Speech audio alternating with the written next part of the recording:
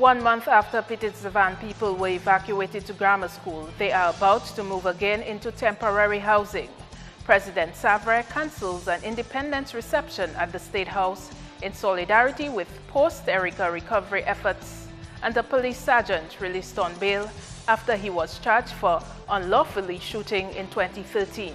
I am Edona Baptiste with the Channel 5 News. Details after this.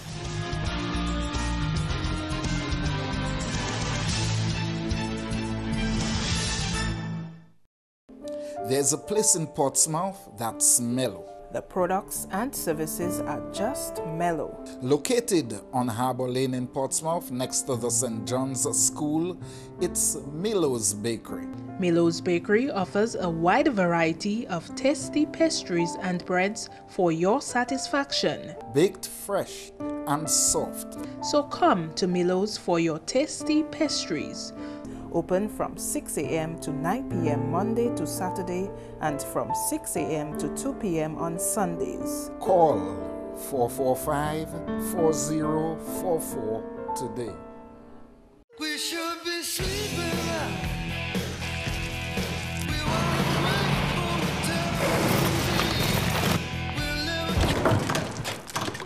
Live wider awake with Beauty Rest, the only mattress that combines the support of legendary Beauty Rest pocketed coil technology with the comfort of air-cool memory foam.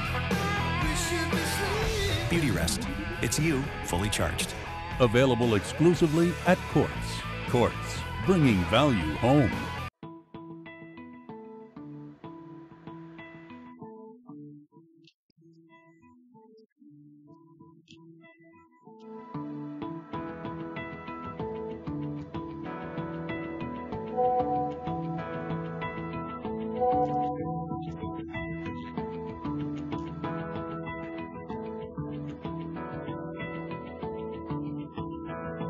Do you need cash now? Then the National Cooperative Credit Union is the way to go. Get up to $8,000 right now with a now-for-now loan. Go to our website at nccudominica.com for details and apply for a now-for-now loan at any NCCU branch to get your cash right now.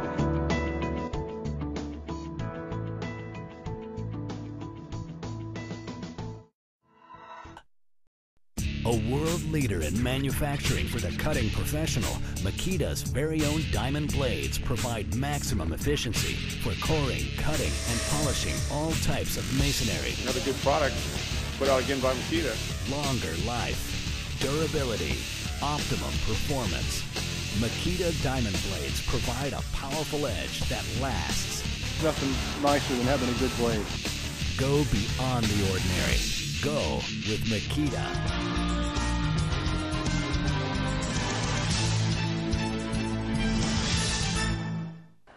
First up, come Tuesday, Petite Savanne evacuees at the Dominica Grammar School will move on to temporary locations provided by government.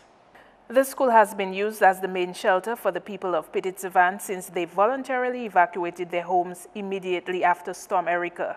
Majority of them have left the school to board at the homes of friends and family. Chairman of the Petite Savanne Village Council, Edward Thomas, is one of about 97 people who are still being housed at the grammar school.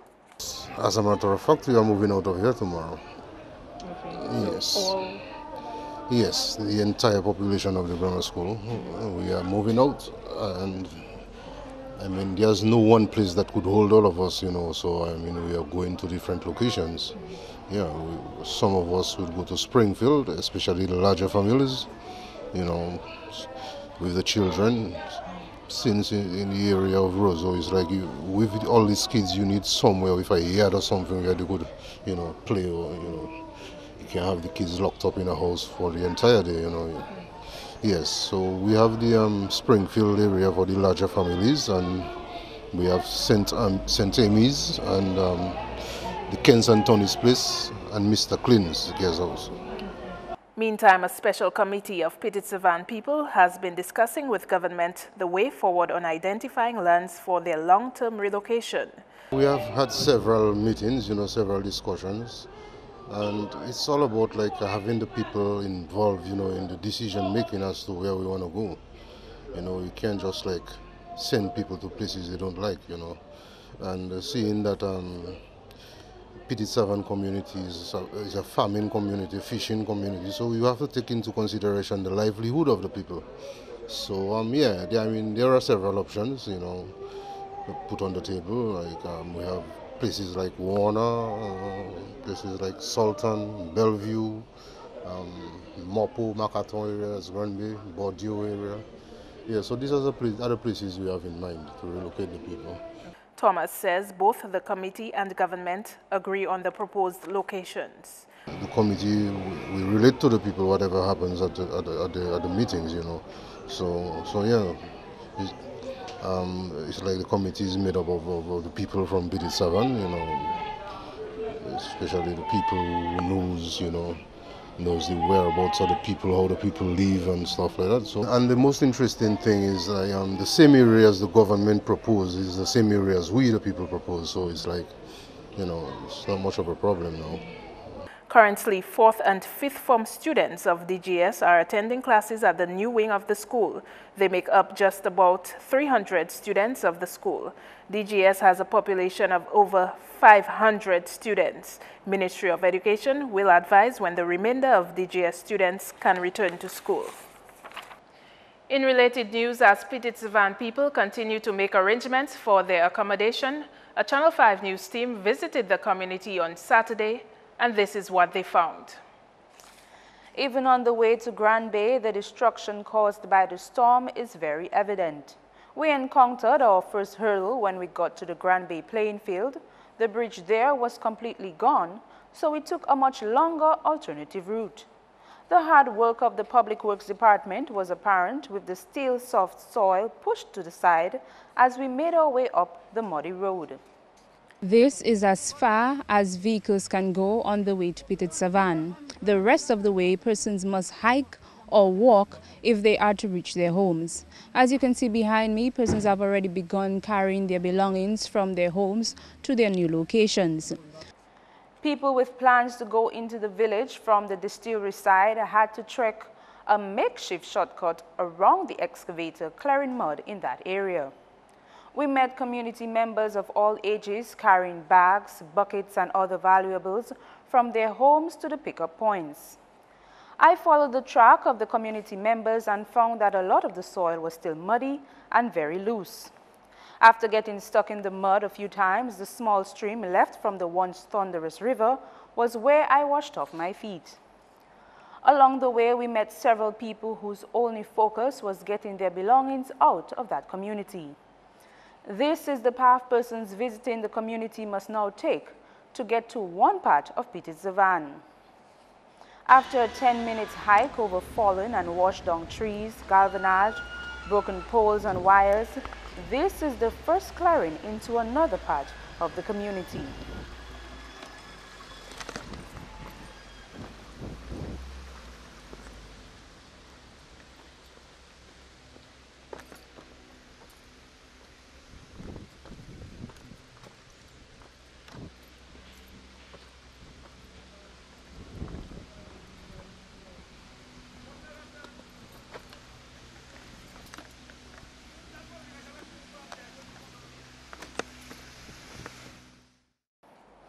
This is the location of the church which was crushed by the current boulder you are looking at. Some homes still appear to be unaffected, while others obviously felt the brunt of the landslides. A group traveling out of the community who didn't wish to speak on camera expressed that even after seeing what was left of their community, they still wish to return home. A lot of the people did not want to speak, but they did express their intentions to return home as soon as it is possible. We met a few people along the way who said that they never left Petite Savanne and they had no intentions to. I am Lorraine Graham Carter reporting for Channel 5 News. More top stories. A police sergeant with over 20 years in the police force has been charged for unlawfully shooting a Woodford Hill man in 2013. On Monday, Sergeant Philbert Bertrand appeared before Orozo Magistrate Court to be read his charge of shooting with intent to cause grievous bodily harm to Kervin Collier. The weapon used was an M16 assault rifle. Bail was opened to Bertrand in the sum of $15,000 and was granted after his brother stood as surety for him. In 2015, the victim, Collier, who was represented by attorney David Bruni, was awarded damages and loss of earning capacity of $133,780 after filing a lawsuit against the Attorney General and Sergeant Bertrand. The facts of the case, as filed in a statement by Collier, are that in November 2013, Collier was leaning on a concrete column holding a cutlass in his hand in the area of his parents' home when he observed one of two police officers walking towards the house. Collier heard Bertrand said, "Look him." Bertrand said to Collier, "You I come for." Collier responded, "If it is me, all you come for, look me." Bertrand reportedly cranked the M16 assault rifle at Collier, who was still leaning against the exposed concrete column. The bullet struck Collier in his stomach. Collier was transported by the two officers to the Marigot Hospital on a police pickup van and then transferred to the Princess Margaret Hospital, where he remained for 12 days. In her judgment on the matter, Master of the High Court, Agnes Acti, stated that there was no evidence of provocation or aggression on the part of the claimant Collier. Neither was there any evidence that the officers' lives were endangered to justify the use of such force. On the education scene, plans are afoot to have the new Newtown Primary School prepared at the soonest. Classes for the Newtown Primary School have been housed downstairs of the Newtown Catholic Church building and the Bath Estate campus of the Dominica State College, while a new school building was being constructed at the existing school site. Construction of the $6.8 million school building began in 2013. The project was estimated to be completed in 14 months. The Wednesday before the storm, we had a meeting with the Ministry of Education officials, the PT executive and teachers. And at that meeting, the decision was taken based on the information that we had that we will move to Newtown in our new school building sometime in January of 2016. All plans are afoot to have us move to that section in January. As a matter of fact, there is even some thought that we might go there earlier because a lot of demand for this building that we are now occupying. We know that a number of schools in and around the area have been damaged, and there's a space problem, and they're looking to see how quickly that they can have the school ready for us so that we can make space for schools who haven't got that convenience. The three-story building with 14 classrooms is a gift from the government of the People's Republic of China to the government of Dominica. Meantime, the Ministry of Education will put a shift system in place at the Bath Estate campus to accommodate primary school students from Petite Savanne. As of next month, and maybe as early as the 5th, so we're thinking probably of next week, Monday, the Petite Savanne school will be here, and we'll be sharing the building. We will go from 8 to 12:30, and the Petite Savanne will come in from 1 o'clock to 5 o'clock. We have already decided that we can stretch the hours a little more. Petite Savanne, as far as I understand, is not a very large school, and we'll not be using all the classes that we are using here. And so some of the rooms will be empty, and some of the teachers have already expressed interest in doing some extra classes with the children on their own time. Taxi operators who were affected by the passage of Tropical Storm Erika may receive assistance from the Combined Taxi Incorporated. This is one of the major topics up for discussion by the new executive body of the Combined Taxi Inc. On Thursday, 24th September, the numerous taxi associations on island gathered to hold elections at their annual general meeting. President of the Combined Taxi Inc. says taxi drivers were among those negatively impacted by the tropical storm. We have a few bus drivers who have lost their vehicles, especially in the Petite Savanne and in the Piscine area. And we have some bus drivers who have their vehicles locked in because of road access into the communities of Boudica and Delis and Petite Savanne and Bacatel. Some of those areas, vehicles are locked in. The new executive will be in place for the next year and will look after the affairs of the taxi associations around the country. But however, Combine may not be able to help to replace your vehicle, But as the new president, I raised the issue at the annual general meeting. Why not make some stipend available to the taxi driver to allow him to be able to meet his basic day-to-day commitments. So that is something we will look at as the new board and see if the resources allow us to do such. Well, we have Curtis Labassi as the vice president. We have Margel Durand re-elected to the post of secretary. We have Luis Romain newly elected to the post of assistant secretary treasurer. And we have Oris Campbell re-elected treasurer. And we have Renald Alcendo elected to the post of public relations officer, and yours truly, Philip Gist, as the new president. Dominica's independence cultural activities have also been negatively impacted by the passage of the tropical storm. Gist notes that the reduced number of independence activities will hurt taxi drivers. It's going to affect the drivers who do business during transportation of various groups from one point to another. So at the end of the independence season, with all of that activity, you after the guy does his day at the port, he's now able to apply a trip for government, and at the end of it get some resources. So we believe that's going to affect the drivers directly, and so maybe we would maybe find a way to see how we can cushion them and to make them understand that because of Erika, but it's going to affect the drivers definitely. You're watching Channel 5 News. Stay tuned for more. At Quartz, it's the biggest mattress clearance event of the year. We're making room for all new models. So, for a limited time, purchase any mattress, base or divan, and get a second one, half price. Everything must go. So, head down to Quartz now and take advantage of the biggest mattress clearance event of the year with nothing down and nothing to pay for 90 days. Only at Quartz. Quartz, bringing value home.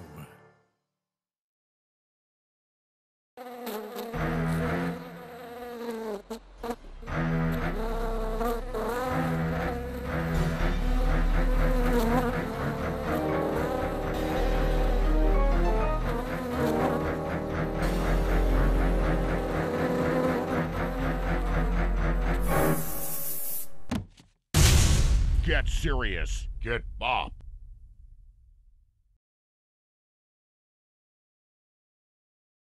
Babe, for the next 3 months, make sure you use your NBD credit card. Okay, why? Because you can get a chance to win a trip for the two of us to go to Martinique, Guadeloupe, or St. Lucia. A trip for two? Cool. But we need spending money.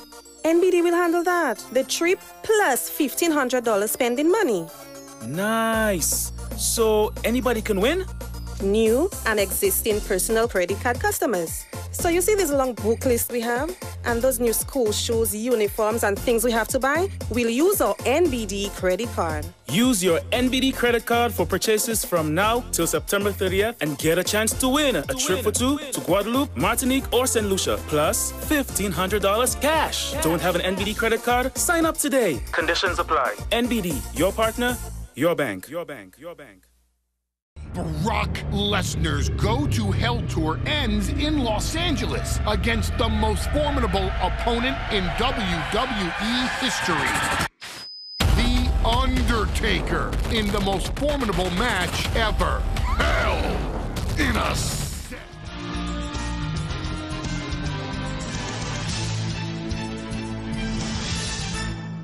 Thanks for staying with us. Another significant event which takes place during the independence is cancelled. The Office of the President has informed that the President's Independence Reception held annually on November 3rd has been cancelled.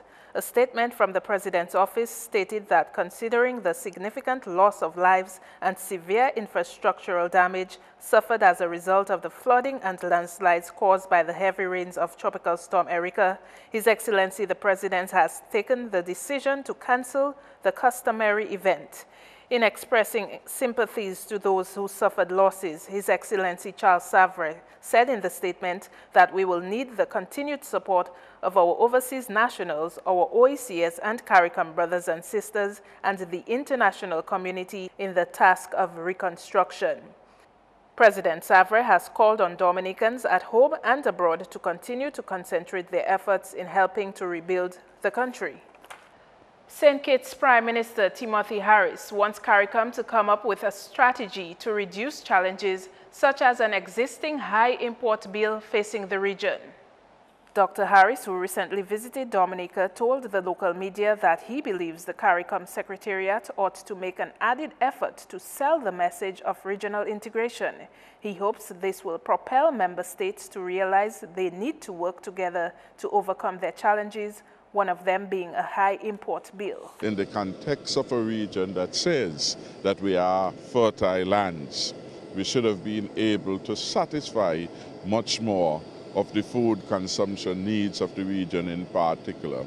For us to be able to do that, we have to move beyond the geography of each island to see the region really as a single space. So Dominica, with vast land mass compared to St. Kitts, can provide agricultural land space in a sufficient quantity to make it a commercial viable enterprise, to engage, for example, not just in the production of primary crops, vegetables and fruits, but also to get involved in agro-processing. CARICOM has an agreement establishing a single market and economy where among its objectives is achieving competitive production leading to greater variety and quantity of products and services to trade with other countries. And those with the resources then in other islands can become investors and partners in that development. I think it's those kinds of collaborative effort that the people of the region have to see to get more confidence that the regional effort is working. We have to be able, within our region, to pull labor, pull capital, pull resources from those states in which they are in excess to those where they are required. But we need a lot more work and the integration movement. The Dominica Association of Persons Living with Disabilities has announced a $500,000 project which will complete their multi-purpose development center. On Friday, the government and people of Japan handed over the third phase of the Multi-Purpose Development Center of the DAPD. Handed over houses a dormitory funded by the Embassy of Japan in Trinidad and Tobago in the sum of over $36,000 US.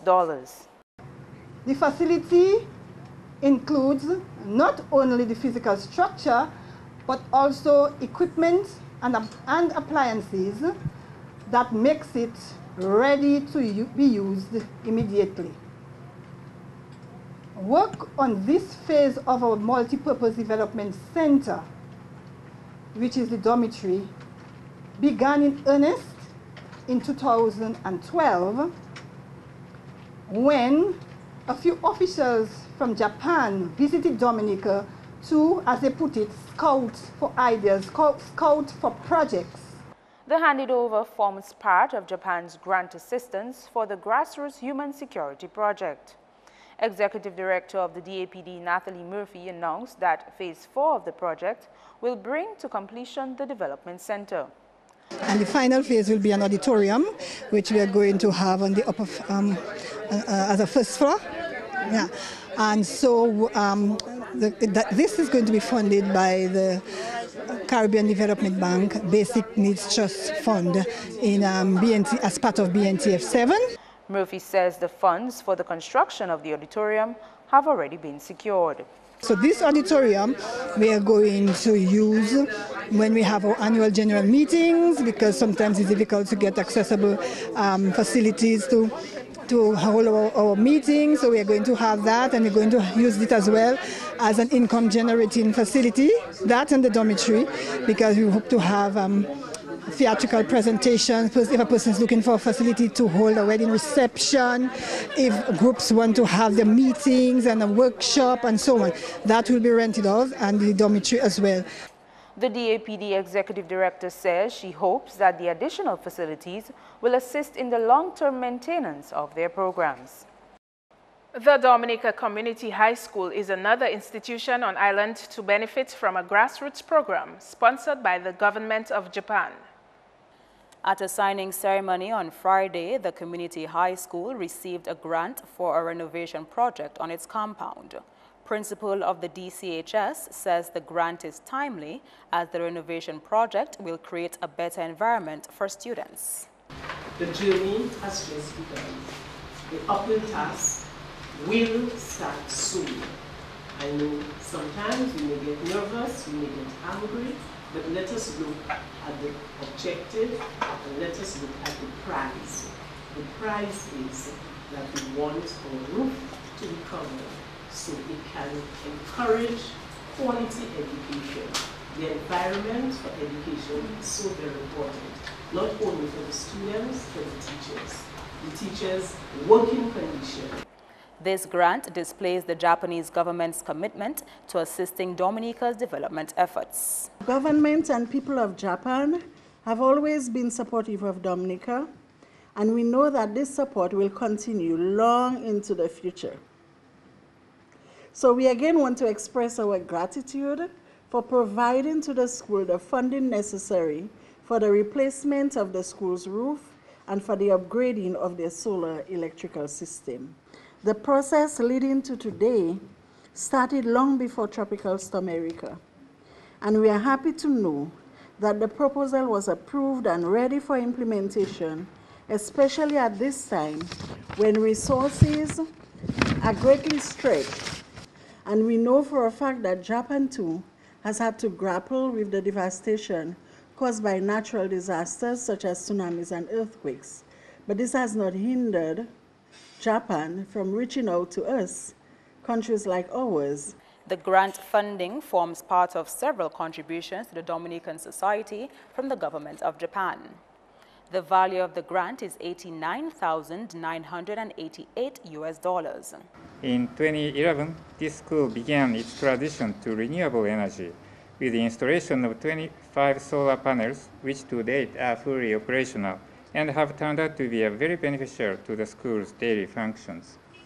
With the grant funding received today, the Dominica Community High School will seek to further improve the stability of these solar panels by replacing the existing roof structure on which they are housed. This roof replacement will also directly benefit the students and teachers of the school by providing a more secure and resilient cover to the building, especially in the times of adverse weather conditions. The Dominica Community High School was applauded for its pioneering efforts in the use of sustainable energy on a school compound. This disaster is another example of increasing number of extreme weathers we are experiencing all over the world. That's why a project which enhances the use of sustainable energy is so timely and worthwhile. Your high school, upon completion of this project, will act as a beacon which will continue to tell us all about the importance of sustainable energy. Andrea Louis, Channel 5 News. And finally, sky gazers in Dominica had a treat on Sunday night as many stayed awake to witness the rare combined blood moon and eclipse. The rare total eclipse of a super full moon was visible from most parts of North and South America, Europe, West Asia, and parts of Africa. The supermoon occurs when the moon is closest to the Earth. This uncommon occurrence only happened 5 times during the 1900s. The term blood moon has been used in recent times because of the reddish hue the eclipsed moon takes on when in totality. There were 4 eclipses this year, the minimum number of eclipses in a calendar year. This eclipse is a lost eclipse for 2015. The next total eclipse of a super full moon is predicted to be on 8th October 2033. Sports is next with Andrea Louis.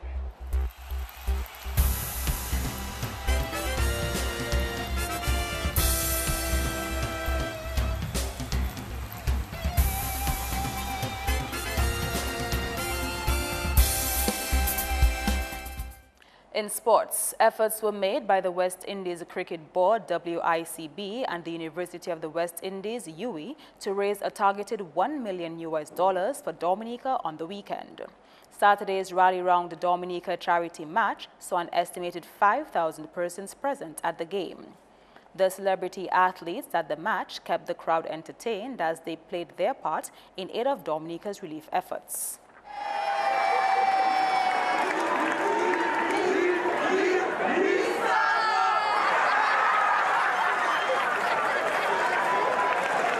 In football, the young boys of Grand 4 emerged victorious over their rivals Commerce Park after closing the games 2-1 on Sunday. Captain of the winning team attributes their victory to hard work, preparation, and the support from fans. Very excited. First victory we get since we play in the league? No, not really. Since before that, we've been training hard, and we never stop. So training pay off till today. There are all our fans who support them. So it wasn't too hard for us. Meantime, Member of Parliament and sponsor of the RC Doctors Football League congratulated the players and pledged his continued support to his constituency. I am lucky to have a winning team for my constituency, being the Grand 4 team. I will continue to support football in my constituency and also in the Southeast. Celebrations continued as players were rewarded for their valiant efforts in the sport, and the young boys team was declared champions of the league. Grand 4 young boys team.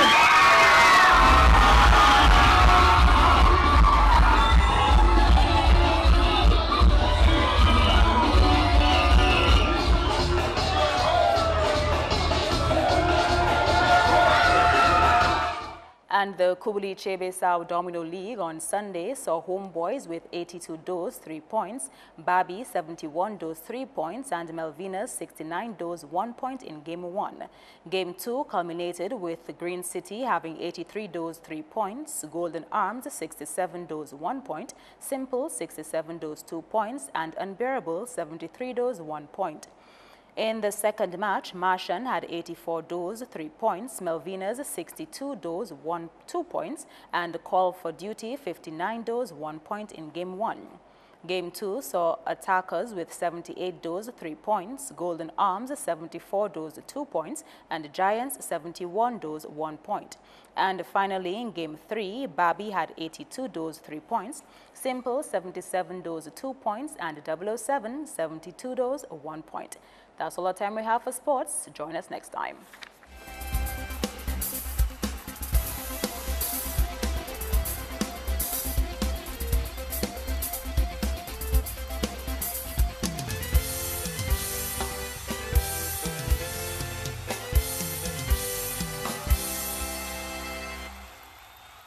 A tropical wave located in the central tropical Atlantic is expected in the area by the weekend.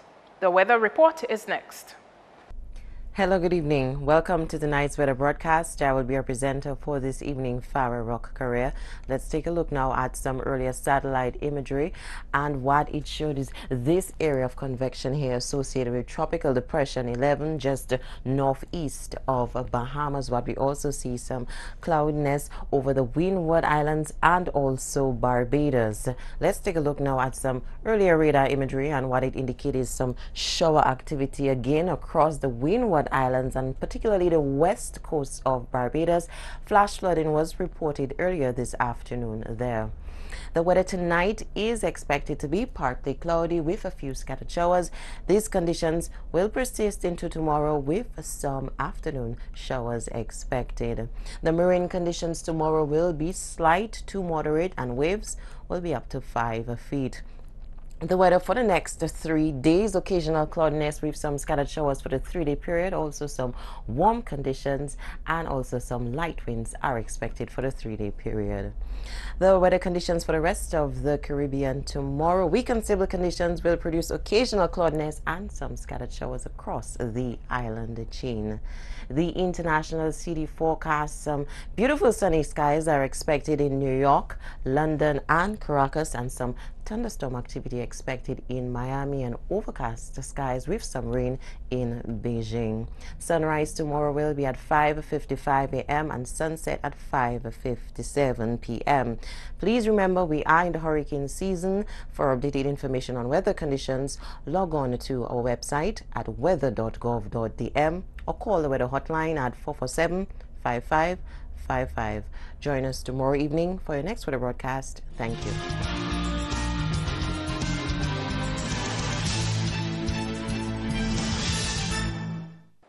That's news, the headlines again. 1 month after Petite Savanne people were evacuated to grammar school, they are about to move again into temporary housing. President Savarin cancels an independent reception at the State House in solidarity with post-Erika recovery efforts, and a police sergeant released on bail after he was charged for unlawfully shooting in 2013. For past newscasts, visit us on YouTube at Marpin News. You can also contact us via email at news@marpin2k4.com. On behalf of the production team, I am Edona Baptiste. Thanks for watching. Join us again tomorrow.